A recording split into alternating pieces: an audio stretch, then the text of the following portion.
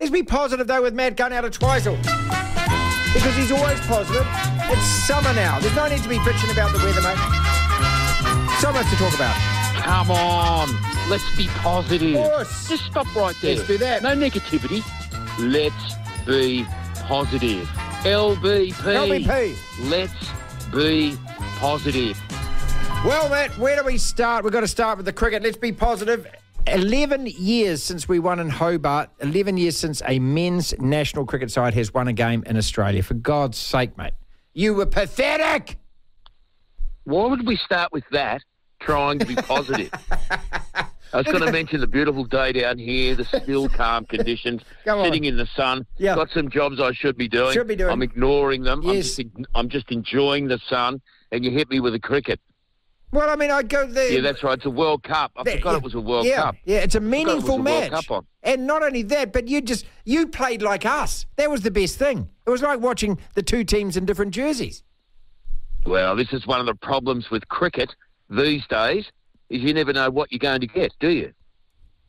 It's a bit like the rugby world, the international rugby world for part of this year. Yeah, true. I mean, we flogged you. We should have had a cakewalk. I should have.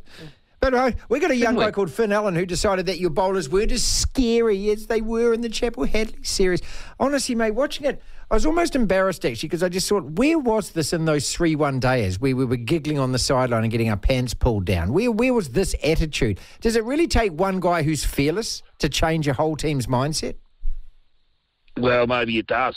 But, I mean, if you think about it, to be fair, the times where the Black Caps have triumphed over the Australian cricket team is when they've taken them on.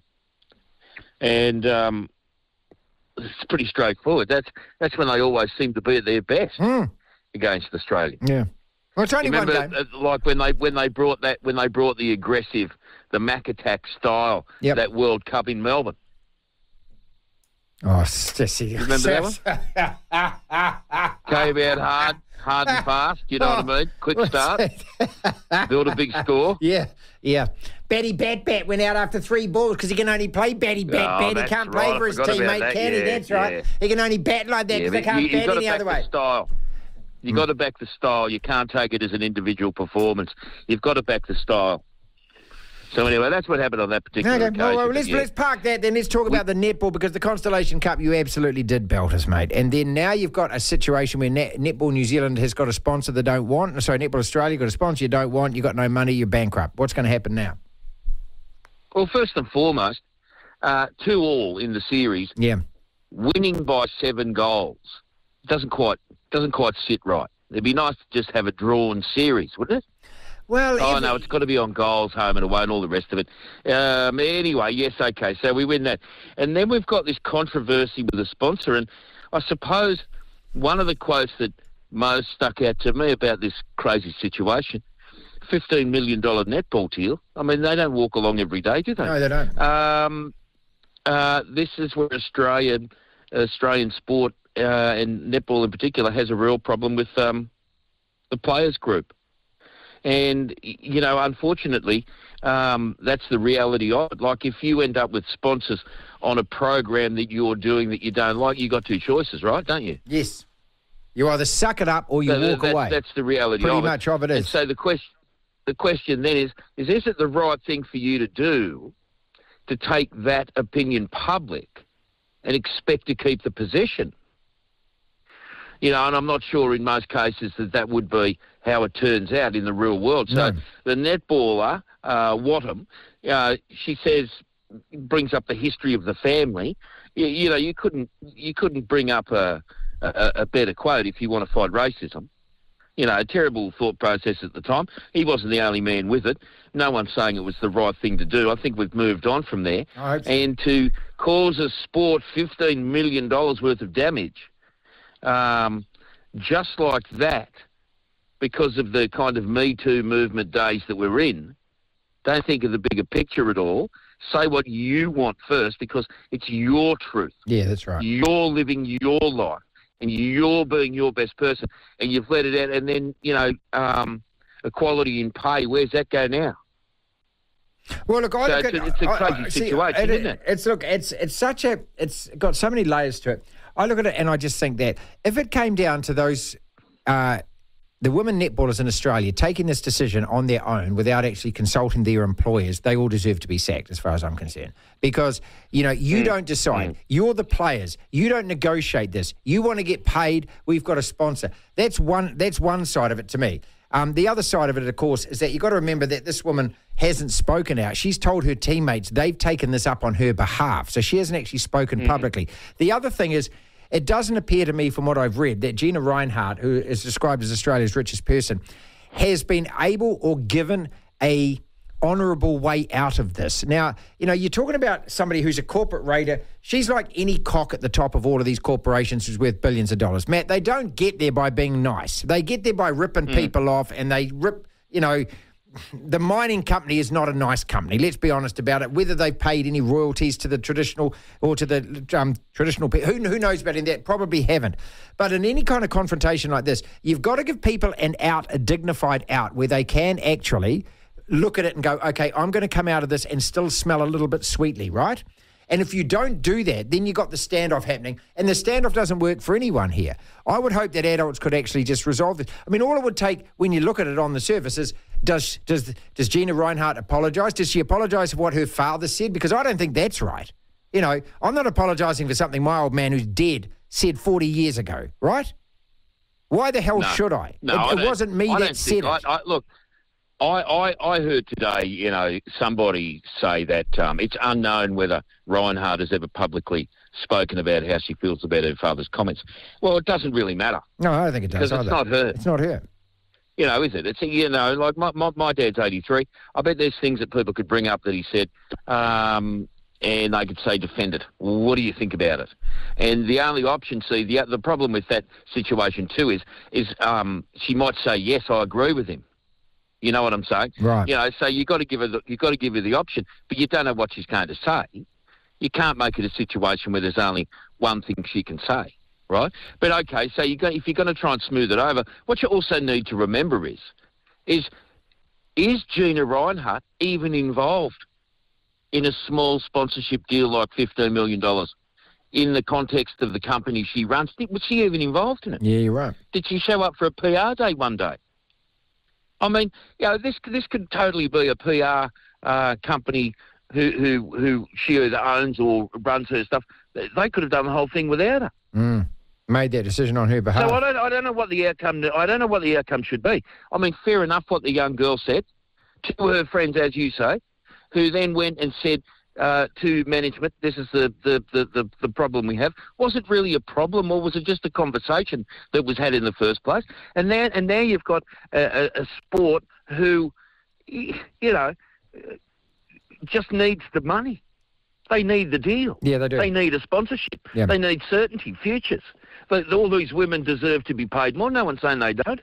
And then this all happens over a statement that happened privately in a room somewhere. See, the other thing that I don't get my head around, I don't get my head around as well is that, if you're going to, this is a rabbit hole that do you really want to crawl down? Because if that's the case, there is no corporate anywhere in the world that is squeaky clean. The banks sit here, like I'm offended when I look at ANZ and they get sponsored bits in the news saying, they've given a kid $200 to buy a cricket bat and play cricket. You make $1 billion a year, you thieves. You rip us off with fees and interest rates and you suck all the money out of the country. You give $200 back and we're meant to sit there and go, you're the good guys. Corporates get involved in sport because they want to wash themselves clean is why they do it, right? They spend all money and get massive kudos because they come across like, oh, look at ANZ. They're the good guys. They put money into cricket. They're not the good guys. They've never been the good guys. They are doing this for pragmatic purpose to make themselves look like the good guys. So what are you going to do? You're going to then go, McDonald's have just poured money into the Phoenix. We know that their food causes diabetes. It causes obesity. What do you stop that now? I just think that it's just a huge, it's like, for example, the climate change protesters who won't go and glue themselves to the Chinese embassy, the biggest polluters on the planet. But they'll glue themselves to the motorway and stop you going to work. It's such a grey area in every single aspect to the argument But going back to the netball, I just don't know how they get out of this because they've backed her into a corner where she's not going to show weakness from here. She's going to say, if you get yourselves another sponsor. Maybe it's actually a good opportunity for another Australian company who has got a heart, who has got a good record to turn around and go, hey, we'll take over this. But at the moment, you're going, well, hang on a second. If, I go in there and sponsor it, well, what say one of the women netballers decides that I've done something and don't like it? I mean, I'm not trivialising what she said. Well, where does it end? That's where does it end? I suppose there's always something that could come up from somewhere that someone may, or even it be perceived that people may have issues with. Yeah. Look, I don't know what they do. I mean, the best outcome would be is that they sit down. If anyone needs to apologise, that's what happens. They have a conversation, and the sponsorship comes back. Yeah, that would be the ideal outcome. But I mean, there hasn't been a big enough blow up between two individuals that hold the purse strings.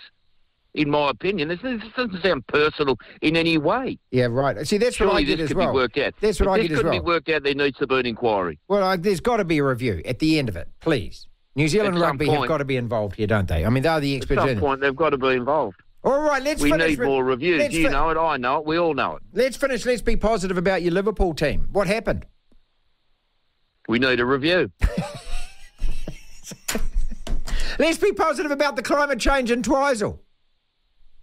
Climate change, yeah. No, the climate's on the way up this week. Yeah.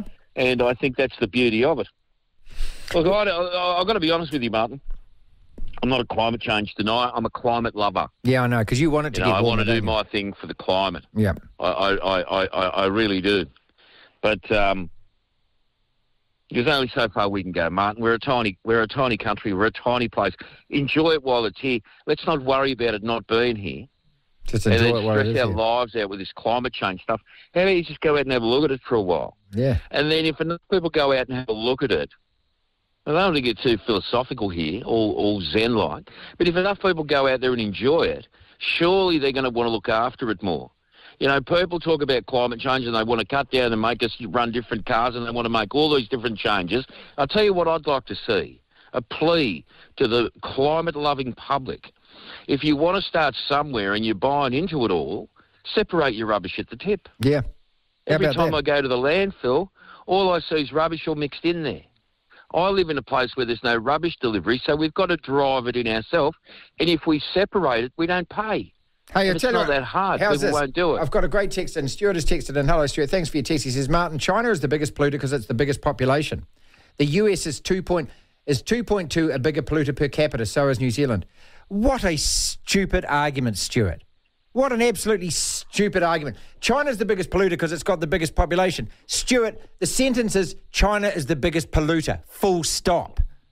So what that we're bigger per capita? Forget about per capita. 5 million Forget about of us, head mate. of population. They're the biggest polluters. Forget about head of population and the rest of it. Get them to stop. I think the numbers will tell, Stuart, that New Zealand's polluting to the tune of about 0.003% hey, but we're of the global 2.2% per capita worse than they That's are. not man for man. For God's sake, mate. Stuart's lost the plot. Take out China, India and the US. I hope Stuart, if he knows them stats, knows which plastics to recycle. That's all I've got to say. Resurrection Distillery. How's it brewing, mate? Oh, no, going very well, Martin. We had about 20 people come out and see us over the weekend. Brilliant. Over a long weekend. Okay. It sort of interrupted my weekend, I was just sort of mucking around here doing things here and there. People kept showing up. It was fantastic. It's great to meet people from all over the world, enjoying the climate. There you go. They were loving the beautiful weather. Resurrection Is this Distillery. global warming? Well, I hope so. It's called summer in my book. It snowed last week. Yeah, I know. We'll talk again next Monday. Resurrection Distillery. Resurrection Distillery on Facebook. Stuart, I'm not calling you stupid. I think your argument's stupid, mate, is what I think. I mean, for God's sake. So hang on a second. So this room that I'm in here is the biggest polluter on the planet, right? This room here. But that room there, next to me, there's only one person lives in that room, but they produce 2.2 times more than I do in this room. Well, why don't we solve the biggest pollution room first? Wouldn't that be better in the long run?